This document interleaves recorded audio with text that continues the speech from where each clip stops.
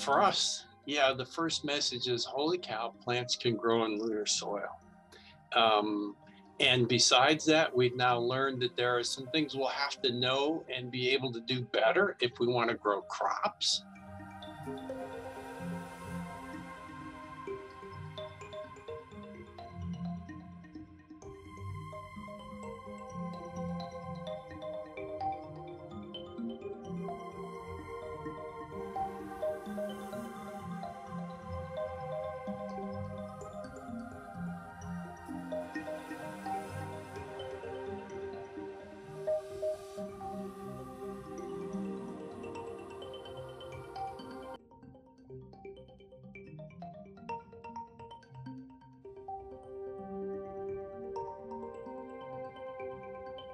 For their first week or so of life, there was really no difference between the controls and the lunar plants.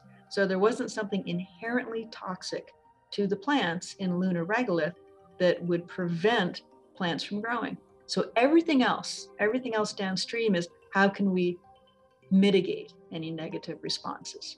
And so that was the start and the positive spin on all of this. We eventually did thin them down to one plant per little micropod, so it'd be easier to follow and calibrate. But at the outset, everybody grew.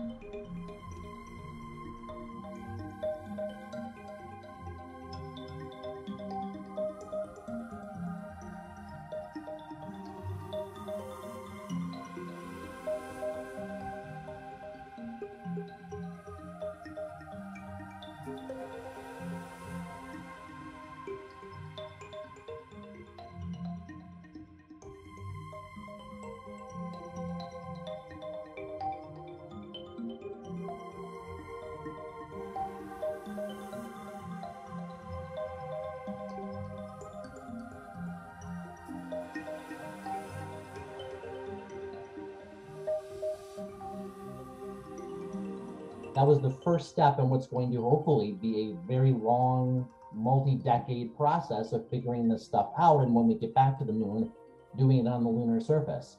So it's easy to sort of look back at the Wright brothers now and say, hey, that was the first time, they're just trying it out, it worked, and look at where we are now.